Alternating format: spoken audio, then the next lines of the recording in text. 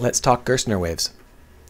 So I'm making a boat thing in Unreal, which means I'm making a wave thing in Unreal, which means I'm making a Gerstner wave thing in Unreal, because Gerstner waves are how people do waves in video games.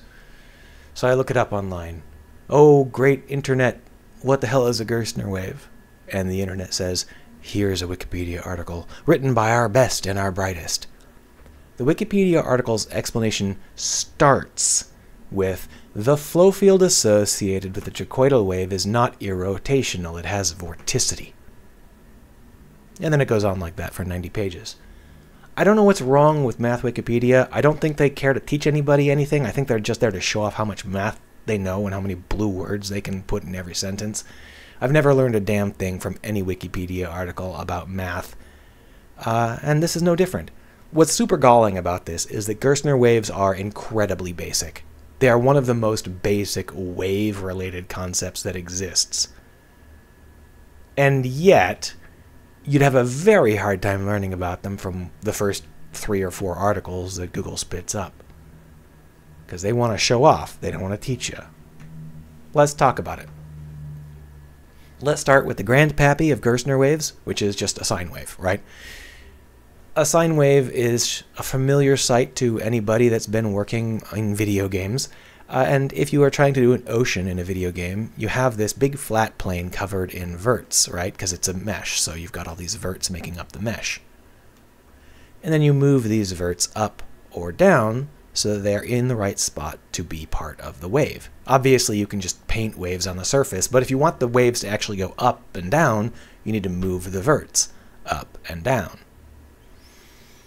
So you just plug their position into the sine, and then the output is how much you move the vert up or down by, right? This is pretty simple, but it's a standing wave, as I've explained it, so we really want them to cycle. We want them to move this way. So to do that, we simply add a time value to the phase. So, you know, they slowly move along. The nice thing about this is after enough time passes, they're right back where they started, because this is a cyclic pattern. So this is a very cheap way to calculate waves because it just cycles forever and we don't have to worry about it. All we have to know is the direction the wave is traveling so that we can add in that time value to change the phase of the wave. So we can make it look like the wave is moving out or moving in or whatever.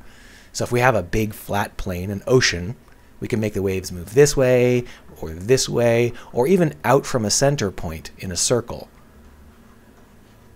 Because in all of these, we can figure out which direction the wave is traveling, and then we can use that to create a phase adjustment. We can adjust how far along in the sine curve it is based on time.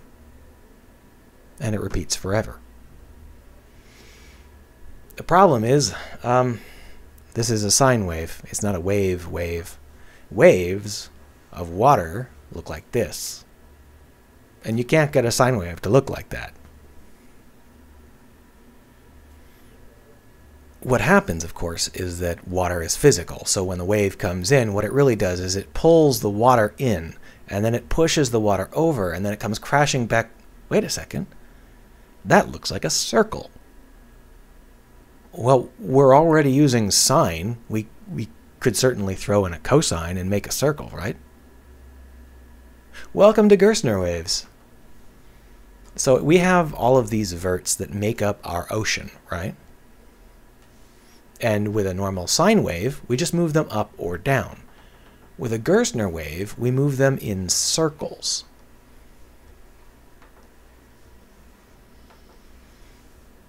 So it's not that hard to think about, really. We were using sine before, now we're using sine and cosine. And this gives us this wonderful cycle where the water feels like it's being pulled back and then pushed up and then crashing forward again because of the way that circles work.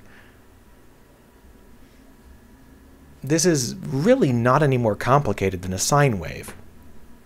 You are using an extra math operation because now you're taking a cosine as well as a sine.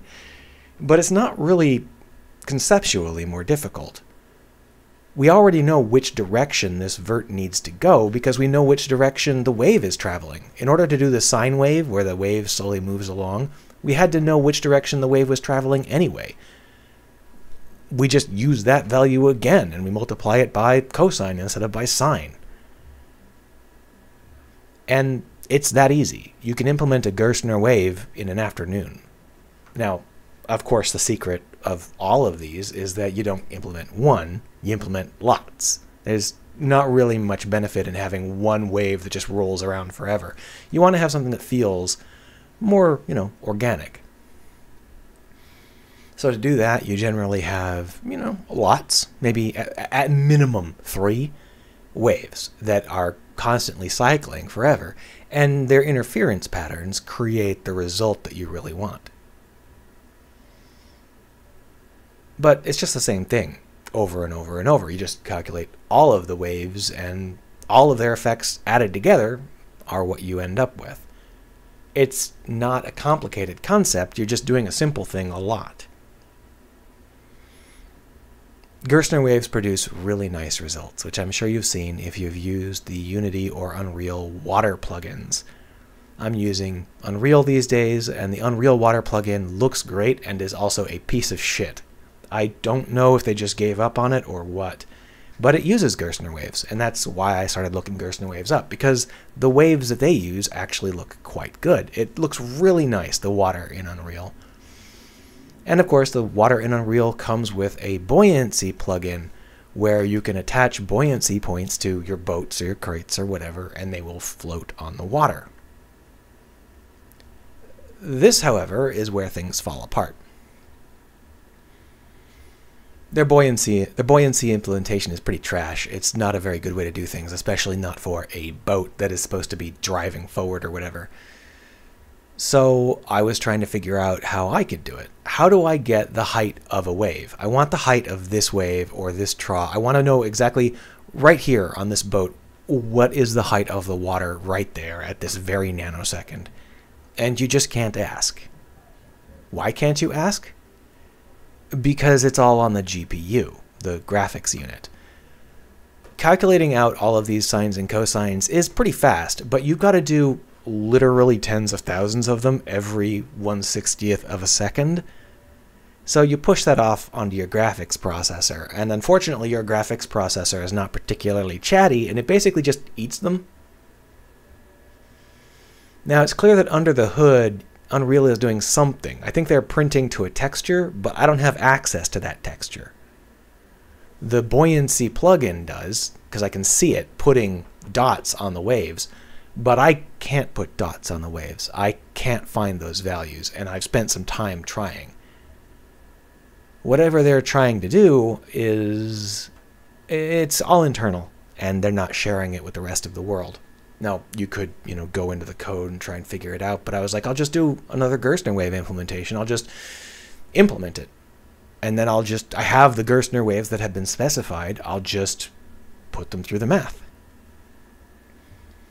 It works fine, with the small caveat that everybody implements Gerstner waves a little bit differently in terms of things like how fast they move and stuff like that.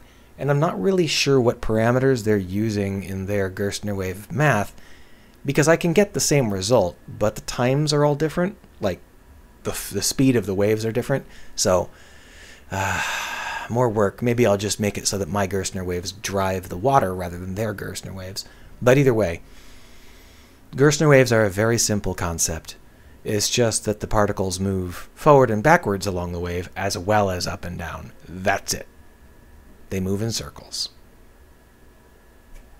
And if you know how to get the height of the wave in the Unreal Water plugin, let me know.